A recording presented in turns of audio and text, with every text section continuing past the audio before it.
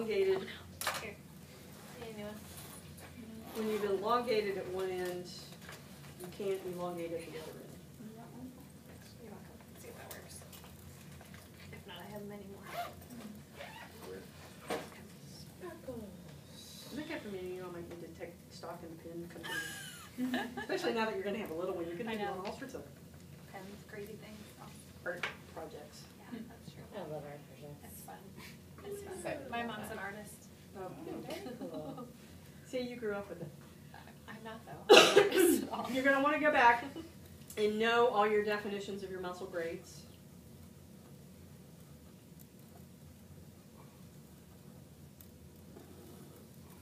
When you're looking at all the motions at all the joints, you want to just be reminded that to get horizontal abduction at the shoulder, you flex the shoulder to 90 and then you move in the horizontal plane. But if I'm in this position, what is that? That's abduction and external rotation. Are you going to do Do you that have thing any again pictures? where Do you we show have us any the, yeah, those picture things? There's a couple pictures. They're pictures that you will have seen already. They're not new.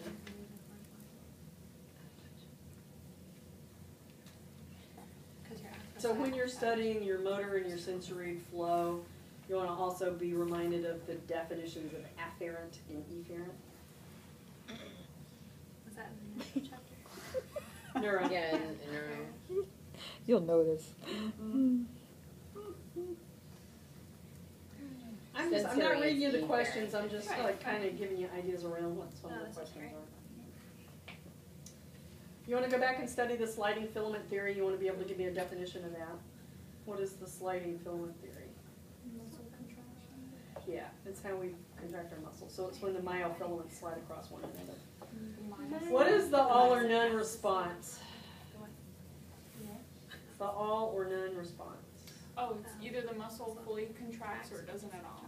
The muscle fiber, Muscle fiber. Fiber. Yeah. okay?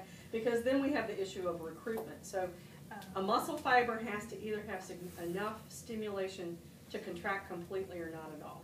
But in terms of the strength of the muscle contraction, you know, it's like I don't contract all of my muscle fibers in my bicep to do this, do I? Okay.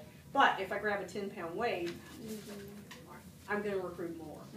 Okay, so muscle recruitment has to do with how many fibers, because I think that was something that people got a little confused on before, was muscle recruitment has to do with how many fibers are recruited, all or none has to do with the individual muscle fibers. They have an on and off switch, and that's it. Yeah. So you're using a certain percentage of your total available fibers, not a certain percentage of the fiber. Right. The fiber is either 0 or 100%. Yeah, exactly. You want to go back and review your end feels, bony, soft, spongy, empty. What? Foggy is my favorite. Boggy, yeah.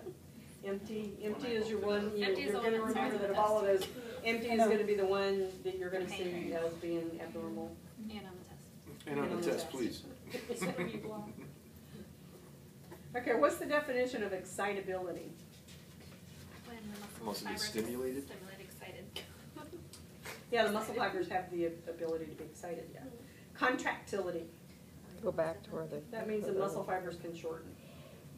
Extensibility. We stretch. That means they can be stretched. And elasticity. To go Back back. to They can go back to Like a normal. rubber band, silly band. Yeah, That's what I remember. Yep. See all your. See, my videos. silly goofy things work. That's what that. Mm. That's true. Wait, what did you say? Extensibility. So excitability, What was the last one you said? Elasticity. Elasticity. elasticity. My talking distracted me. Huh? My talking distracted me. Talking out loud. So if I've been in a cast for 6 weeks and I come out of the cast and I can't extend my arm, what kind of contraction would you call that? Flexion. It's a flexion contracture because my flexors have been held in a shortened position. So a contracture is named for the muscle that's shortened, or the muscle group that's shortened.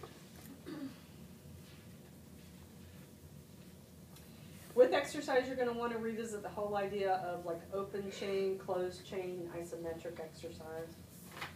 Are you clear on the difference between open and closed chain? Yeah, I think so.